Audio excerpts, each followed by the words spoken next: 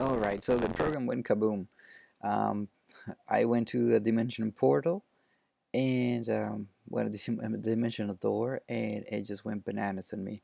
So, trying to come back to the game, and if I try to run it again, and you see, I have a copy which is the previous game, so I always do like a backup until the end of the episode, and then I will start a new copy just in case I messed up or something like this, so I can always return to before I started recording. But this one we can probably still save. So if we had tried to join in here in this world, as soon as we log in, it will crash the game again.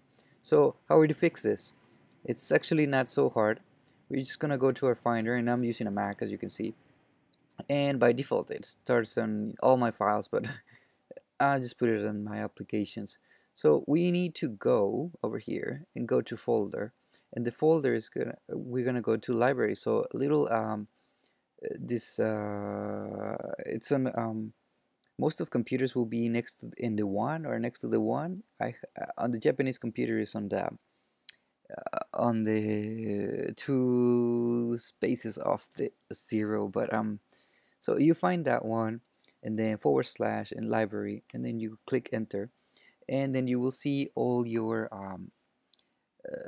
library folders. And on these ones we're gonna go for application support. In application support we're gonna find the one that says Tekkit, and Tekkit, then we have mod packs. And the mod packs, I have all the mod packs that I'm actually working in right now. So now it's Tekkit main, and inside here we have saves, and in the saves there are the two copies that I do in the new world that I just use for practice, and uh, it's just a creative stuff. So this one is the one that I want to keep, and this one is the one with the trouble. So I'm gonna create a backup of that. I just Command C and Command V to copy, and on this one I'm gonna call it dim door crash. There we go. And now I'm gonna just work on this one just for now. If anything goes extremely wrong with that, then I can always go back and get the backup that I did. So not that one. There we go. So now I'm gonna refresh this, and you see now we have three, so I can work on this one or I can work on this one. For this time I'm just gonna work on this one and go back to Finder. So if you go in here, I mean, there's players, and you can delete your data, but this actually doesn't work. This is my friend who used to play in this world with me, but is not no more. Um, Dimensional doors. Here we go. So you go to dimensional doors, and you can see all these pocket dimensions that this thing has created since the start of the thing. I'm not sure if I've actually even seen all these doors, but anyway, we can just move it to the trash, or just click enter and rename it. So just put a 1 there, it's fine. And what it's gonna do is just remove all the locations of the dimensional doors that existed. Now dimensional door world, there's a configuration here, and it says enable brisk gateways and clusters, and not much that we can change. And the dimension that it had, I think here you go, the depths, the dimensions, where they are, and everything.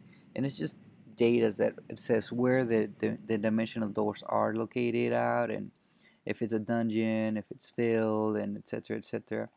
So I'm not sure which one was the one that I just entered. I mean, I hope it was this, and I can just go and try to look for the X, Y, Z, and try to redo it and stuff like that. But you know what?